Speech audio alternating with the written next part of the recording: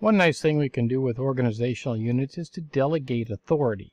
In other words, why have IT be able to be the only ones that can reset passwords? I might be able to give some of my managers that capability so that they can deal with their own people and I don't have to.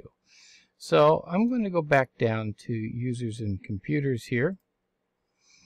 And I have added something to this while I was offline here, not on video. It's taking its time opening that up for some reason. There it is. So here in the Managers OU, I've added a Plant Managers group. And inside Plant Managers, by the way, I have added a, here's members, Big Bob. Big Bob is our Plant Manager. So this Managers OU, I mentioned earlier that I wanted this manager to be able to reset passwords, and that's not a group policy. So delegation of control is something else you can do with OUs. It's not just for group policy. So let's delegate control to the managers group. I'm going to right click and type and click delegate control.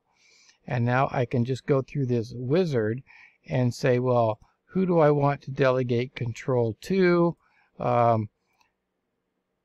In this case, I want to delegate control of the plant managers. Plant managers, there we go. And I want those plant managers to be able to reset passwords and force password change at next logon. I'm not going to give them delegation to create and delete user accounts or any of this other stuff.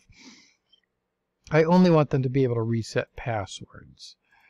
So that's one nice use for OUs, to be able to delegate authority to other groups of people so that IT doesn't have to do it all the time.